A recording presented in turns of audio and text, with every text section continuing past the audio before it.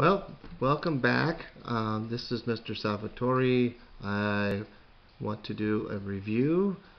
This is what we've done in the past, and then as we keep going further, we'll do new stuff. But this is about getting change problems. So we spend money at the store. We add the prices to see how much we spend altogether. Then we subtract to find how much change we receive. This kind of problem uses addition and subtraction. The key word is change. Okay? And so in Spanish, the word change is cambio. So cambio dinero. Okay? So some problems only subtract. Look at this model.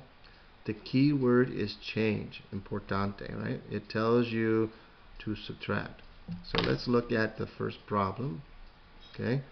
Mary has $20, 20, okay? She spends $12.95 at the grocery store. So how much change does she receive? Alright, so let's go and do that. So she has $20. Okay? And she spends $12.95. So she spends $12.95. So we do subtraction. So she spends. Okay, so spends means subtract. So can we do 0 minus 5? No. So we borrow. So this becomes a 1. So now this 0 becomes 10.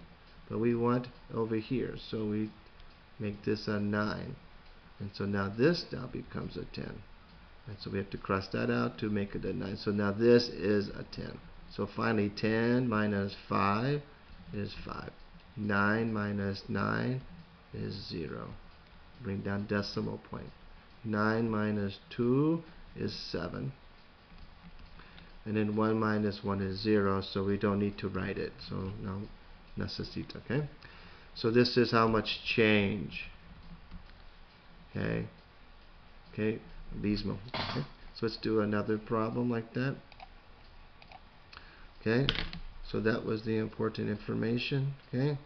So let's try a new problem where we're doing this one. Henry has $50. He spends $33.50 at the auto parts store. How much change does he receive?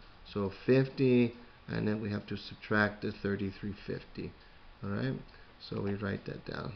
So 50 and then 33.50. So we'll do a new problem. So this is $50 minus 33. How much was that? 33.50. So 33.50. Okay. 0 minus 0? No. We can write 0 because 0 minus 0 is 0. 0 minus 5 we cannot do because 0 is too small to 5. So we have to go to the 5, make it 4.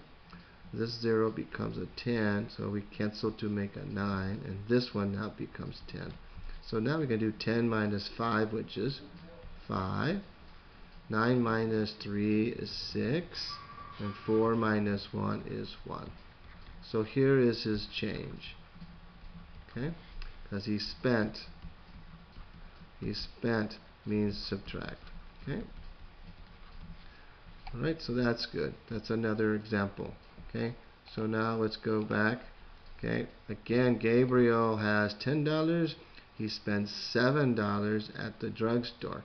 How much change does he receive? So again, we go and say $10. So we'll draw a line because there's a new problem. We have $10, and then we have spending $7. Okay, so we subtract.